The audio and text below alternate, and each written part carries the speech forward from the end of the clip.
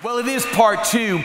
I'm reading a very interesting book. One of my dear friends wrote a book. In fact, he's written over 50 books, almost 55, 57 books. His name is Dr. R.T. Kendall. Pastored one of the great churches really on the planet, Westminster Chapel in downtown London. And in fact, you want to mark this down now, one of the great things that you could be part of, December 16th, that's a Sunday, Dr. R.T. Kendall is joining us here for all four services. He is going to be here all four services. If you want to know anything about him, probably his most iconic book is Total Forgiveness. Total Forgiveness. I'd encourage anyone that is on a journey of forgiveness, read Total Forgiveness by R.T. Kendall. Probably one of the great Bible expositors, which means go verse by verse, and he'll be with us on December 16th. Well, I'm reading a book he's asked me to read. He just put it out called Whatever Happened to the Gospel, which is such an important topic, especially with what we believe here, because here at OSC, we always feel like there's a four-step journey that we're always wanting to bring you on. We want people to know God, find freedom, discover purpose, and to make a difference. That means on Sundays, when we talk about knowing God, we want people to be born again. We want people to leave this place knowing God, not going, hey, this is a great church. As great as the music is, and Grant and the team, and they do a great job, all of that's fantastic. We want you to leave here with one thing, that when you die, you know you're going to heaven. That's really important to us. Number two is we talk about finding freedom. I'll talk to you about small groups in just a few moments, about connecting, but we feel like that's where people find life. They'll find freedom is when the church gets smaller into small groups, and this is where you can go to oscgroups.com and join one of the 210 groups that we have. But then there's three, Sally talked about Growth Track, step 4 today, which is probably one of the most exciting ones, which you get to kind of get off the bench and get into the game. And you get a touch on the ball is what you get ready to do and get ready to score on, because every one of the people in this place, all you dream teamers are amazing, because really what you do, sometimes people look right up here and think, well, it's the guy who's speaking that Sunday. It has nothing to do with that. There is over 100 volunteers that make it happen every single Sunday. And then finally, that's where we come to the dream team, which is to make a difference. But one of the great things is that when it comes to knowing the gospel, R.T. Kendall said, why don't you take a look at this, tell me what you think. And as I'm reading this book called Whatever Happened to the Gospel, here's what I started to realize. As I was having questions, I was putting little things on the side notes, and then I said, oh, let me just ask R.T. So I would text him, or I would call him and go, what did you mean by this? Why this? How do I apply this?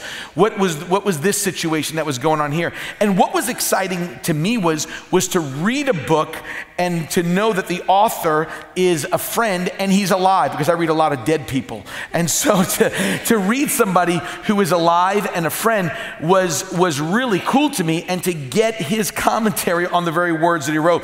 But there's something even more amazing, and it really is about a book that's thousands of years old, and it's called the Bible. Can I tell you this? The author of the Bible is still alive, and you can talk to him, and you can even ask him questions today. That's what makes the Bible, and that's what makes God so incredible. Is, man, talk about the bestseller in all of human history. It is the Bible, and this is where God begins. And I want you to get this now, because there's a huge point here. Because when you read the Bible is God speaking to us. Now, here's what's important. The Bible is the Word of God, or the words of God, or the speech, the speaking of God. That's what the Bible is. Some people call the Bible the Word of God. It's God speaking. It's God beginning to talk through the written pages of the Bible. Now, here's what's really important as we're dealing with the series of Words Matter. Pastor Chris touched on this a little bit. Jesus said there is a connection. I want you to jot this passage down, because Jesus said there is a connection between words and heart. That things that are spoken really come from a source, and there's something here. So you cannot, listen to me close, you can never separate what's said here from what's down here. These two things are always connected. So here's what, in fact, what Jesus said, I want you to see it, and it's going to be reworded in different translations, but I want you to see what Jesus said. These are Jesus's words, Luke 6:45. Listen to what he says. The Living Bible says it like this: whatever is in the heart overflows in the speech. Listen to this, the way this one says it. For the mouth speaks what the heart is full of. And then the contemporary version says it like this: your words show what's in your heart. Boy, how many know that's pretty intense? Because really what it's telling us was, your words are the showroom, but your heart is the stockroom. It has to find what's here, finds it's all the words and everything. All the resources come from down here. So now here's the part I want you to get with me. Here's the big point. If the Bible is God speaking, the Word of God. Now get this now, because this is going to be what I'm going to deal with. If the Bible is God speaking, and when any of us, including God, speaks, they reveal their heart. So just bear with me, words and heart connection. If the Bible is God's words, and when people speak words, they're revealing your heart, this is it, get ready now, then the Word of God is the heart of God. The Word of God is God's very heart for us. I am going to say that over and over again until we get that every time. Here's what I want you to realize, folks. When you read that Bible, and I mean, I'm looking around going like, people today, nobody brings like a Bible. They bring it, it's their phone. How many have a Bible? Would you hold it up? Come on, can you give it up for those 3 people that, oh no, there's more today. This is the older, come on. Give it up for those that still, and I know we have it on our phone or iPad, I get that. But here's what's incredible, is that I want you to see the Bible not as words, but I want you to see it as a person sharing their heart with you. That's really what the Bible is. Because if all you see it as words, then it just becomes like literature. But when you see it and going, wait a second, God's word is God's heart. Because people speak out of the abundance of their heart. These words express what's inside of here. And if that Bible is God's word, then these words are God's heart. And that's what becomes so important. So that's why, always remember, the tongue, get this down, is the ambassador of the heart. That's really what it is. The tongue is the ambassador of the heart. So when I or you open up our Bible and I'm reading the Bible, I'm really reading God's heart. Let me say that again. When I read the Bible, I'm reading God's heart. I'm reading about what God thinks and what is important to him. If I want to know what God thinks on a topic, I go to his words. If I want to know what God's heart is on a topic, I'll begin to go to his words. And this is why words matter. Talk is not cheap, because talk comes from the heart. Talk is never cheap. Don't let anybody tell you that, because words come from the heart. This is what's going on inside of here. And so that's why, if we're going to deal with words matter in this whole series, I thought, who better to start with than how God speaks and what God says? Because the heaviest words that could ever be spoken are God's words. Why is that important, Pastor Tim? Jot this down. Number one, because the Bible, which is God's words, is timeless. It's timeless. Or if I could put it another way, jot this down. Truth has no expiration date. Truth has no expiration date. You know, every single morning, I get up and I have this large 155-pound beast breathing on me going, take me out, take me out. We have a 155-pound dog. Someone was asking us, what kind of dog? It's a Bernese Mountain Dog, and every morning he's got to go out. So after I take him out, sitting in front of my house is a newspaper. I've been getting it since I've been a freshman in college, which is a couple years ago. So I've been picking up the newspaper every single morning. I've been getting the Wall Street Journal since I've been a freshman in high school, because a finance teacher told me to get the Wall Street Journal and read the left side, and you'll always know what's going on in the world. So I get it. But here's what I've noticed about the newspaper. Every time I pick up that newspaper, every day I pull it out of the cover and read it. Let me just tell you something interesting. The words change every single day. There's things that are happening. Here's the greatest thing about the Bible. When you open it up, it's the same words, because truth has no expiration date. When God speaks, what he said 2,000 years ago is still true today. That's what makes God who he is. See, David said it like this in Psalm 119, verse 89. He says, what you say goes, God, and stays as permanent as the heavens. Your truth, I love this, never goes out of fashion. It's up to date as the earth when the sun comes up. Your word and truth are dependable as ever. That's good stuff, that his word doesn't change. But the second thing, which I think is important, is this. Jot this down. Is not only is it the Bible timeless, but the Bible is truthful. Keep this in mind. Everyone in this place is entitled to their own opinion, but not everyone is entitled to their own truth. You can be here and have your own opinion. That's not a problem. But when you hear things like this is where things get weird in this culture today, is when people go, well, you have your truth and I have my truth. That's your opinion. There's only one person that tells the truth all the time. His name is God. And here's what you have to remember. Psalm 119, 160, jot this down. This is what David says, your words all add up. And when you add up 66 books of the Bible, he says it equals one thing. The sum total, that's truth. And every time you turn to the Word of God, you're going to end up with truth. When you turn to man, you're going to get some opinions, and sometimes strong opinions, but you're going to get opinions. When you turn to God, you're always going to get the truth. And because God's Word is timeless, and because God's Word is truthful, I think the Bible has to also be, jot this down, has to be treasured. It has to be treasured. We have to begin to see it as something really valuable. David saw it like this. In fact, I want to read to you 3 verses just really quickly right in a row, because David begins to start comparing it and saying, man, I'm choosing God's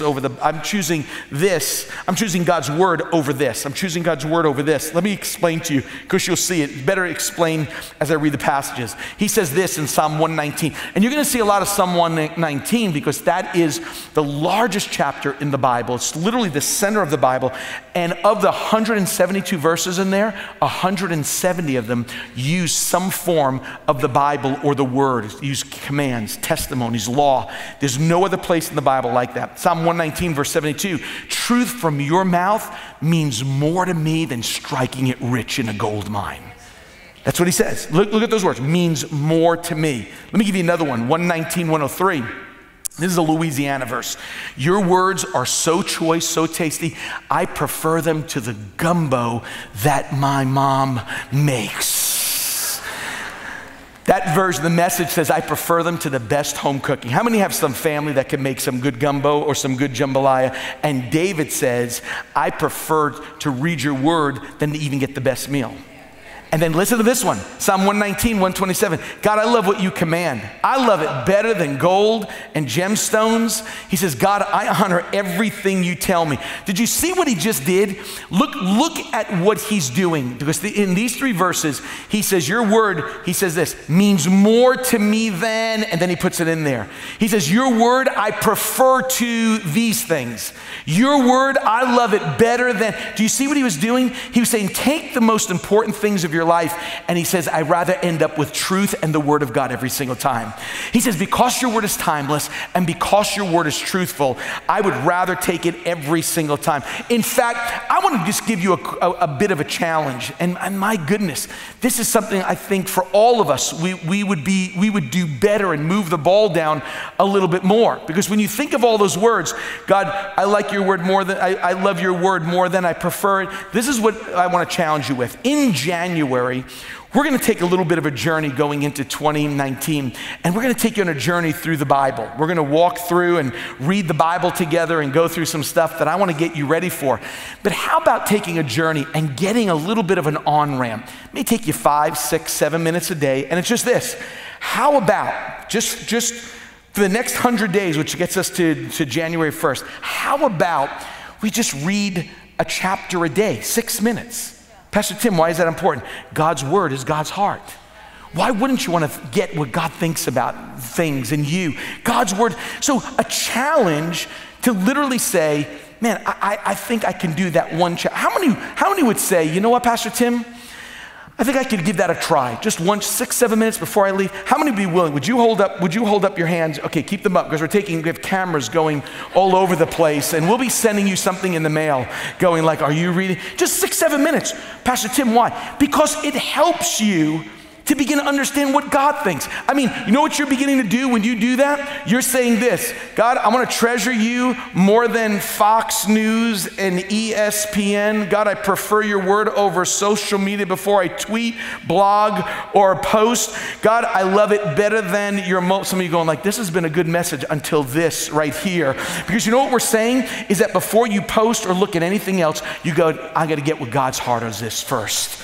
It's making a decision, because the challenge is this. Before I go to any of these good things, they're not bad. Before I go to any of these good things, I've decided to treasure the Bible more and read one chapter so I can hear the heart of God every single day. Do you know what you would do for your soul? I mean, my goodness, to say, wow, God, that would be an amazing day that you can hear his heart every single day. That's like, man, the culmination of one weekend with LSU, UL, and the Saints all winning at the same time. That would be a miracle. And so this is what God is going. He's going, let me tell you what I can do if you just open up your heart. And just like I had direct access to an author, so do you do. Direct access to God himself. Because when we begin to open up that word, we find out what God thinks. And I want to just do that for the next few moments. Give me just the next 15 minutes. I want us to just take 3 things that I want us to see what God thinks about. How God thinks. And I think these 3 things, they're going to seem almost totally at polar opposites. But as we begin to kind of unpack this, I think we're going to find that there is a correlation here. So I want to take 3 things today that we need to know what God thinks and how God thinks. So let me help you. Let's ask God and use his word, because God's word is God's heart. His word is his heart. So let's see what his heart is thinking and start with number 1. Number 1 is this: God, what do you think about me? I think it's a question sometimes we don't even ask, because we think we know. We think we're just going like, man, God is just, he's kind of just upset with me, or he's just really frustrated, going like, you should be better. And can I just tell you, if you haven't read his word, then you may not know what his heart is about you. And I want to give you one of the most, if you want to start with a chapter tomorrow morning, this will get you out of bed and get you to work when you realize what God thinks about you. Let me read this to you. Here it is, Psalm 139. It says this: "O Lord, you have examined my heart and you know everything about me." You know what he was saying?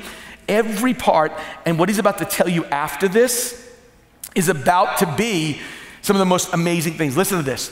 You know when I sit or stand, when far away, you know my every thought.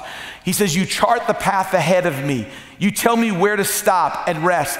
Every moment you know where I am. You know what I'm gonna say before I even say it. He says, thank you for making me so wonderfully complex. And some of you are really complex. It's amazing to think about. Your workmanship is marvelous, and how well I know it. You were there while I was being formed in utter seclusion. You saw me before I was born. I love this. And scheduled each day of my life before I began to breathe. Every day was recorded in your book. And then my favorite part, how precious it is, Lord, to realize you're thinking about me constantly.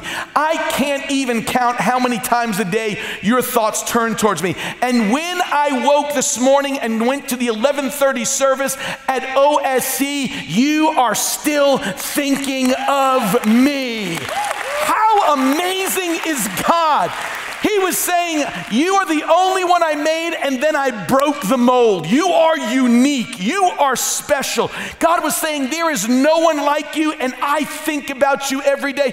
And I think Max Lucado was right when he said this: if God had a refrigerator, your picture would be on it. If he had a wallet, your photo would be in it. He sends you flowers every spring, a sunrise every morning, and face it, God is crazy about you. That's what he thinks. How amazing is that? That you weren't an accident. You weren't mass produced. You're not an assembly line product. Listen to me closely. You were deliberately planned, specifically gifted, and lovingly positioned on this earth. You are not an accident. God thinks about you right now. He is not, look at me, he is not frustrated with you. He loves you and thinks the best about your life. He really does. But sometimes, how many know your thoughts can get a little funky? Anybody know that? That's why we ask you at times to get in a small group, because sometimes it's God telling us, and sometimes it's God telling us through the people that are in this very place. There's 210 stinking groups. Maybe not stinking, but there's 210 groups. What is it? There's nothing there for you, because when my thoughts get at crazy, I need people sometimes to help me think right again, to bring me back online and to go, Tim, you got off the rails a little bit. This is what God thinks about you.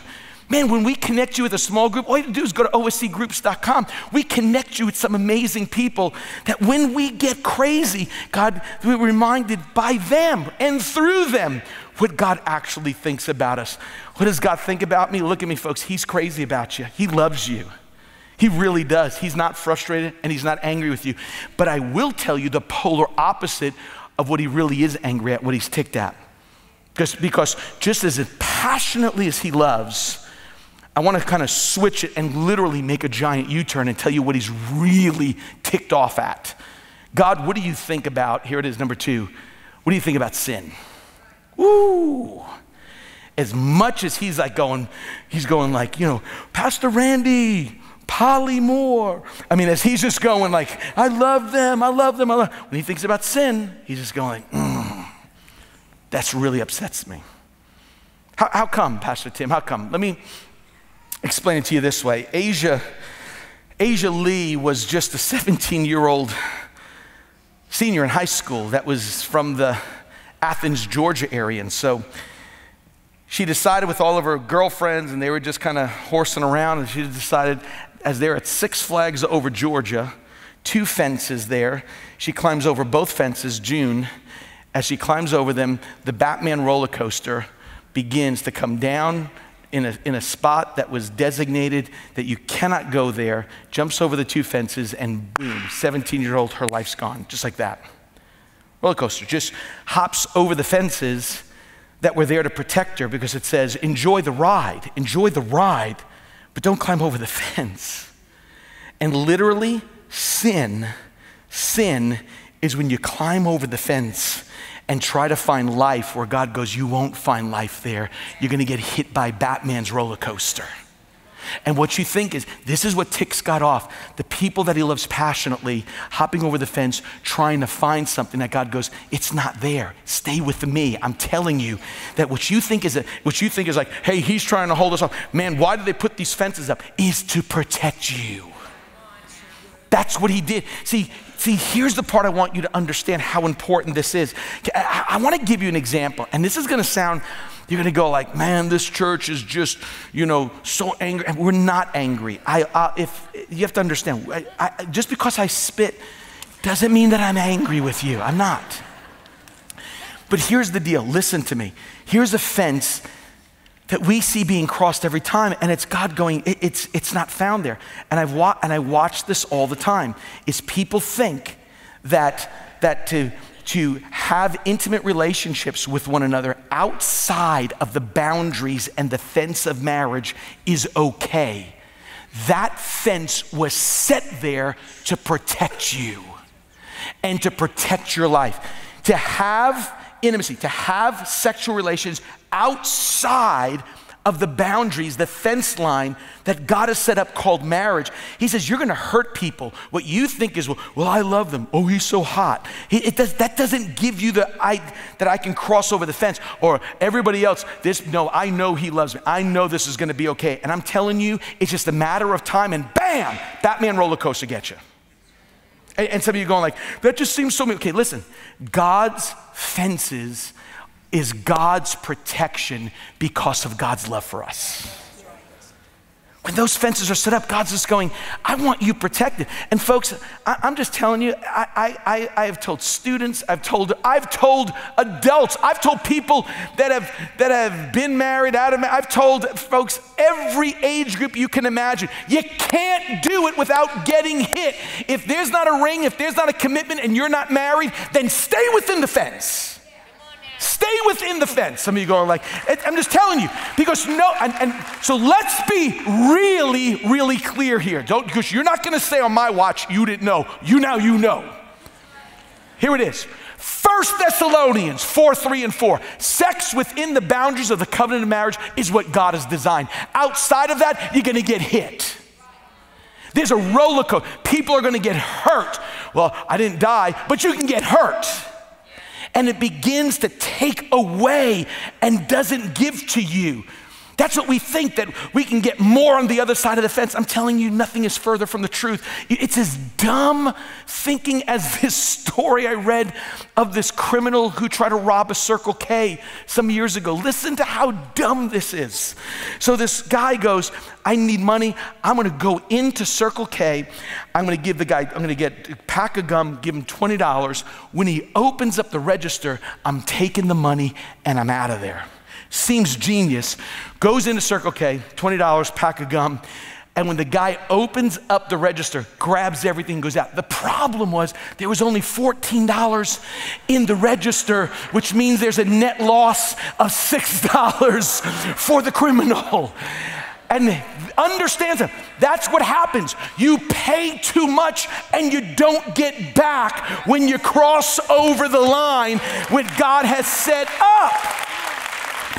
Or if I could say it this way, sin will take you further than you want to go, keep you longer than you want to stay, and cost you more than you want to pay. That's why God hates it.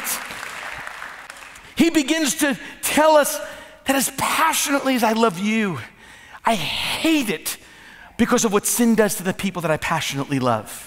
That's why he hates it so much. He goes, if I'm thinking about you every single day, I'm thinking of you, don't cross over, don't try to find life outside of me, is what God is saying. And why is this important? Let me close with this and we'll be done. So God, what do you think about me? God, what do you think about sin? But here's the issue. The sin issue has to be addressed because of one word, forever. Forever. So I want to ask this question, number 3. God, what do you think about forever? Or the Bible would call it eternity. What do you think about forever? Another way to ask it is, what happens after I die? Does life go on? I've got 2 friends, I'll tell you the second one in a second, that have 2 weird hobbies. I don't even know why I'm friends, but 2 weird hobbies. Here's the first one. I have a friend that when he goes and travels around the world, he goes to cemeteries and takes pictures of memorable tombstone heads, epitaphs, takes pictures of them. So I'm pretty sure he was the one who told me the story. He says there's one tombstone, he says, that caught his attention, and here's what it said on the tombstone. It said these words, as you are now, so once was I. As I am now, you are sure to be. So may I say, as now I lie, prepare yourself to follow me. I'd be going like, let's move on to the next one. I'd be going like, this is a little bit too much right now. As you're taking pictures with your iPhone and going like, so he told the story. He said someone didn't really like those words. Let me read the words again. Go back. As you are now, so once was I. As I am now, you are sure to be. So may I say, as now I lie, prepare yourself to. He said someone didn't like that and took up some chalk and wrote underneath it and said this, to follow you, I'm not content until I know which way you went.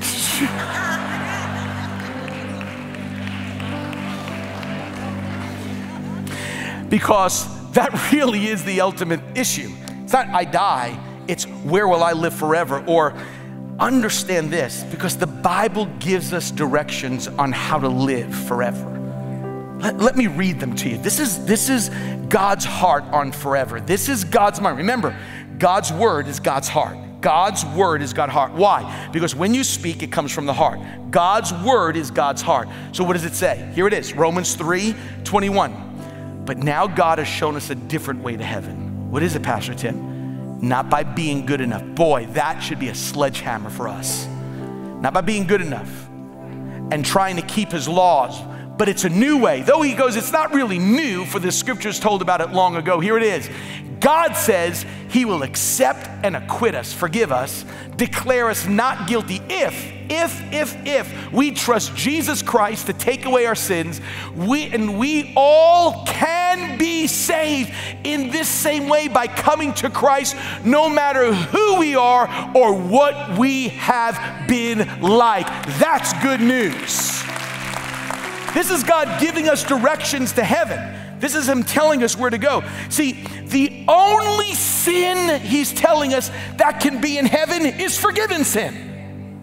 Every one of us are sinners. But unless that sin is forgiven and dealt with, we will never, ever get there. That's why, here it is. Listen to this, folks. The most important question I can ask you today. Here's the most important question. Listen to me close. Where will you be in 100 years from today? So you're like, man, I work out. No, you're not gonna be here. I don't care. You're like, man, I don't eat red meat. You're still not gonna be here. I got a membership at Red's. We won't see you. 100 years from today, where are you gonna be? This is a huge question. And we've got to answer that question because the word forever is a real word. And that's why we have to get this right because of this word forever. Okay, weird friend number 2. Here it is. Weird friend number 1, tombstones. Weird friend number 2, he collects Christian bumper stickers. So, okay, don't even ask. Okay, so I'm cutting them off soon. So here's my favorite Christian bumper stickers that he had. Here we go. Number 1, honk if you love Jesus, text if you want to see Jesus.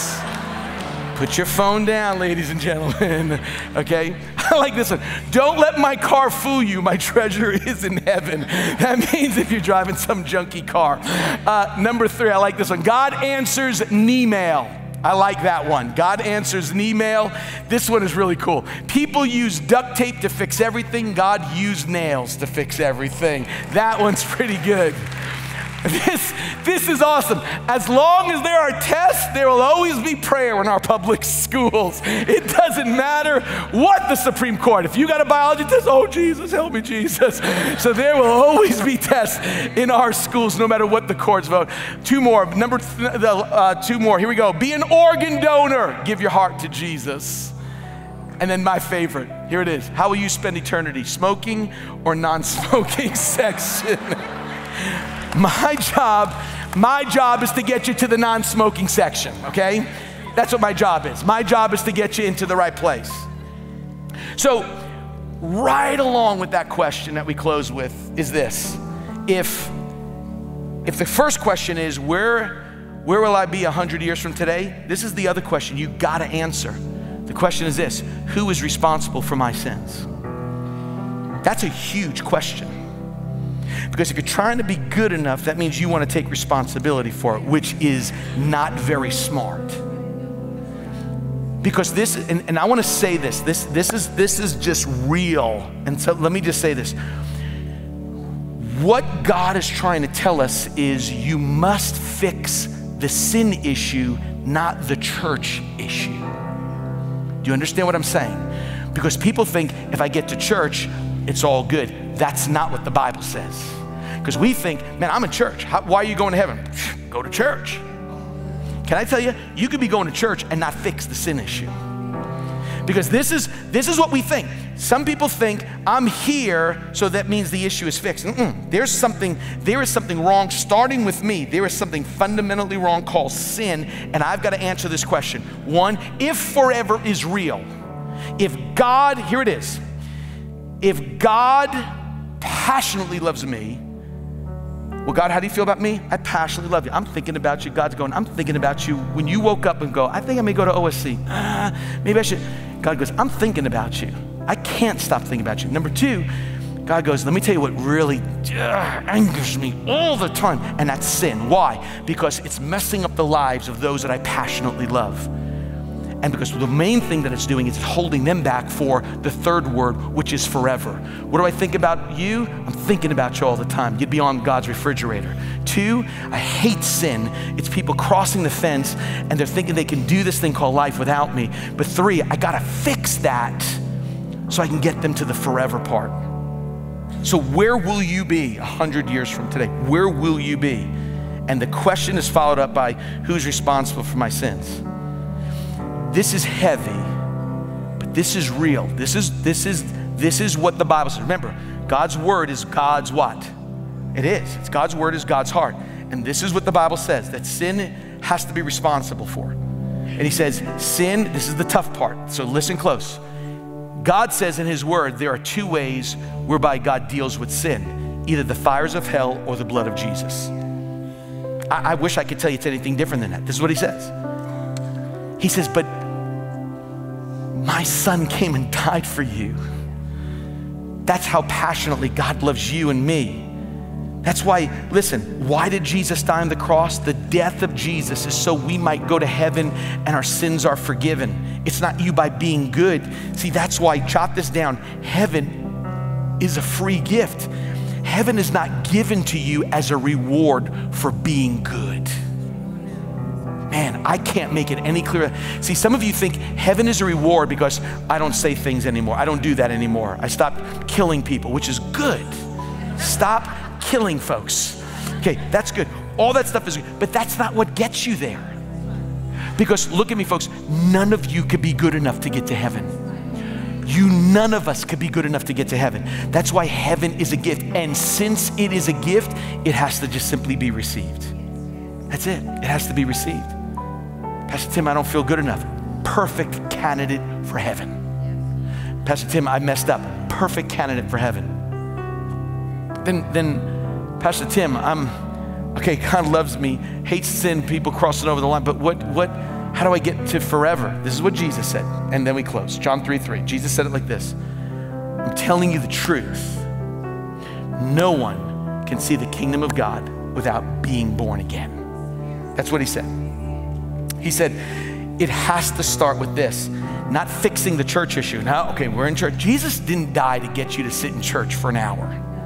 Can we just be honest? He didn't sit there and go through all that pain and suffering, die on a cross, get nails hammered into his hand, die, crown of thorns, spear stuck through his side, laid in the tomb for 3 days to go, finally, they're going to church now for 1 hour. I came to this planet so they would attend church for an hour. That is not what he came to do. He came to have a relationship with you, number one, forgive your sin, number two, and that you would hang out with God forever, number three, called eternity.